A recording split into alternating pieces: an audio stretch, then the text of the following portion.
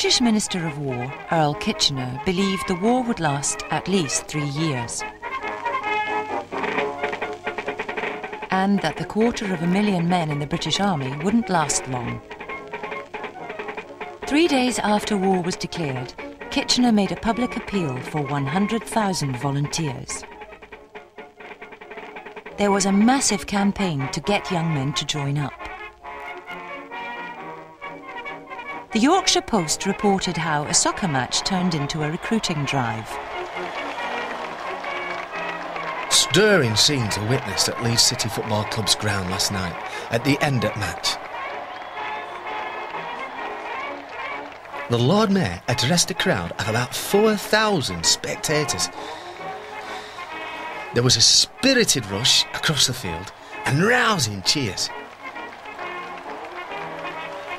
Up the steps, sturdy young fellows came to receive an armlet of ribbon with the national colours. When the rush subsided, it was found that the number of volunteers was 149.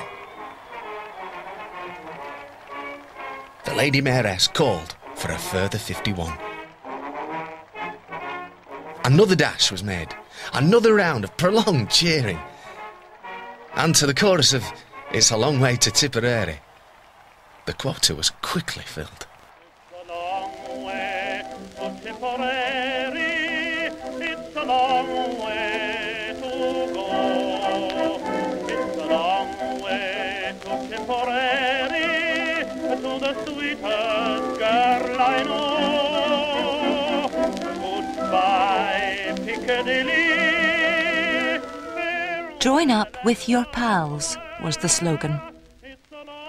Charlie Taylor and his friends went to sign up. They asked me my height and I told them. They hummed and hawed about it. I'm 5'6" and worried stiff, so I filled my shoes with papers. Anyway, I says, well, there's my pals joining, 6 of us all joining, all footballers. So they says, oh, go on, let them go in. So I was one of the midgets.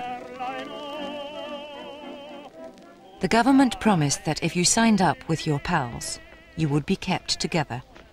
Towns and villages would compete with each other to raise the most battalions.